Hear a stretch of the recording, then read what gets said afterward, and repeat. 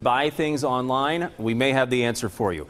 Bitcoin ATMs, and for the first time, they're popping up around Kansas City. We found one today in Overland Park. Okay, we are here with Bitcoin Beamer. First off, tell us what a Bitcoin is. Bitcoin pretty much is just a virtual currency. It's an online way, it's an electronic way to pay for goods and services. And why would somebody want one?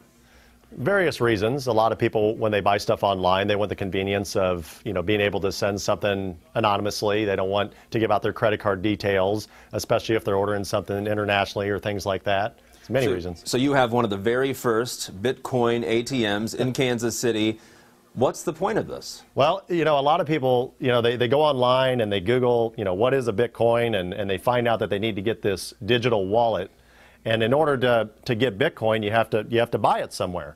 So this is literally like an ATM machine. If you want to buy Bitcoins for your digital wallet, you have to either know somebody that has it or come to an ATM. And how does it work? Basically, it's simple. It's a several-step process. You just touch to begin here. You just touch the screen, and it's going to ask you for the QR code of the wallet. As you guys know, QR codes are around everywhere now, and you literally pull the QR code. Usually people bring in their cell phone of their wallet and they put it right there where the camera is, and it scans it, and then you type how much you'd like to buy in Bitcoin, you feed the machine, and then it transfers you the Bitcoin just like that. And you actually have people using this? And we have it every single day.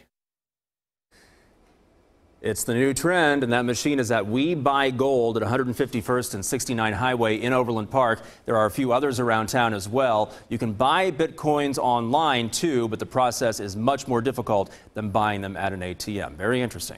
Hosting the Super Bowl, is it really worth the cost?